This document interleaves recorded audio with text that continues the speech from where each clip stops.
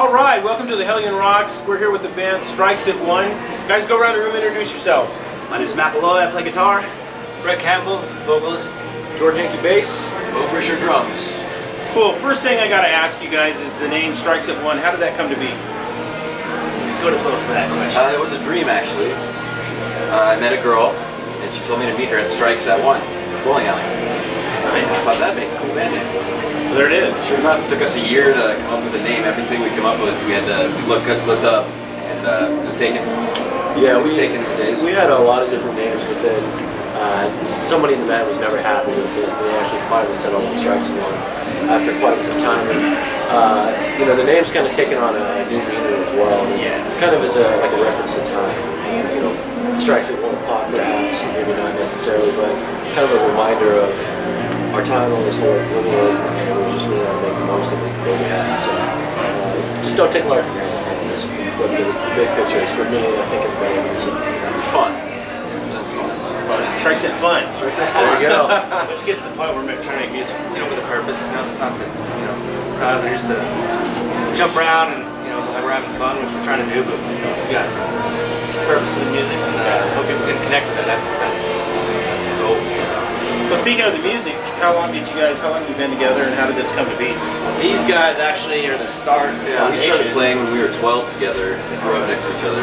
Yeah, we had an old band. And 3 doors up. yeah, then I went to law school, got out of music, and then these guys hooked up after a while, and you guys started. It's kind of a funny story how me and him met actually in LA. We I was looking for a singer for a project. I was trying to start my own project, and I had a bunch of different singers I'd auditioned, so I'd had different people sending me tracks. Brett was one of them. I didn't know him at the point, and he sent me some stuff. I didn't get back to him. There had been a few other people. I just kind of spaced on it, and about 6 days later, he emails me back. He's like, "If you're not even gonna write back, like, fuck you," or whatever. He gives me some shit, like, basically, like, talking. And then, so me being the arrogant guy, just like write back to him, "Well, I didn't respond to you because your shit was weak." That was my direct quote, like a 1-sentence thing. Did you listen to it? And I listened to it before. I kind of skimmed over it on computer speakers, and then my friend who I was living with, I worked in a recording studio, so he puts them in, the song on, and the good speakers.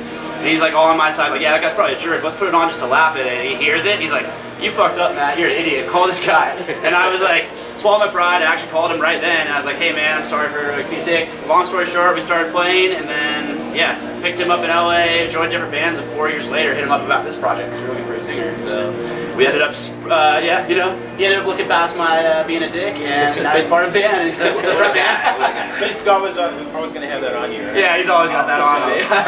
So writing the music, do you guys bring your stuff in separately, or do you guys just jam out and songs come from that, or how's the writing process for you guys? Well, you know, a lot of it at the beginning was Matt, pretty much, you know, the workhorse writing. He would come with, you know, ideas and some songs completely done. Bo and I would maybe put a little tweak on it, you know, after the bass line. Structure them all together. Yeah, and then a couple of songs, some of the more recent ones, you know, he just comes with a piece, or I come with a piece, and then we just kind of, you know, throw it together. But it's, for the most part, Matt's usually coming with, you know, the majority of, you know, the material, and then we kind of just melt it down and make it our own. I would say though that, like, I come in with ideas, but it's definitely not like my main goal. Like, I'll bring ideas, I just throw out stuff, and then Brett will pick something up that sounds good, and he writes to it. These guys can play to anything. They have some cool stuff that's just kind of they developed and brought to the table, so it's kind of like an eclectic mix. And the more we get to know each other, like when we started, it was predominantly written a lot of stuff by me, but now it's kind of getting to the point where we're really starting to write in a band. I really think our new stuff is really coming a lot more solid out. So that's kind of the direction we're progressing, is to combine a lot of our styles, you know. As far as the lyrics go, I do write. Yeah, he writes all the lyrics, 100%.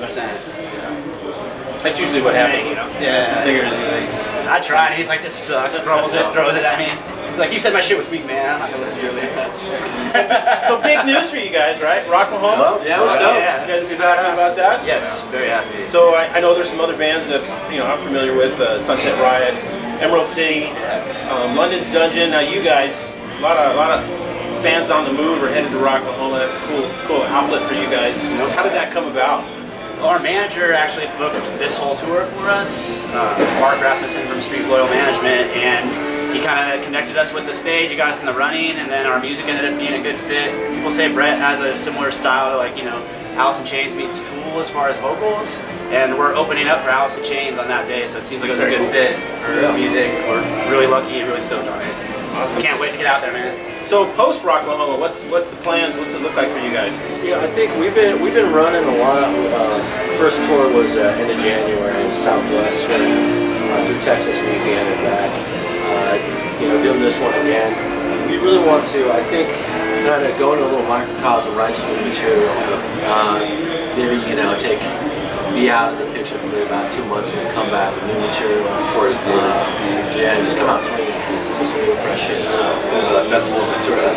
Yeah, we have a show June 8th when we come back. We'll be playing sporadic gigs, but we really want to focus on kind of capitalizing on the new writing. We have a lot of good ideas, but we'd like to get in there. Our EP's solid, but it was recorded a decent amount of time ago. I feel like our newer stuff would be a better representation. Not saying the other stuff's not great, but I like the new stuff better. Yeah, I like the direction we're going better. I'd like other people to be able to hear some of that too. Very cool. Floor's your guys. Now, anything you want to talk about? Anything you want to say to anybody? It's all you.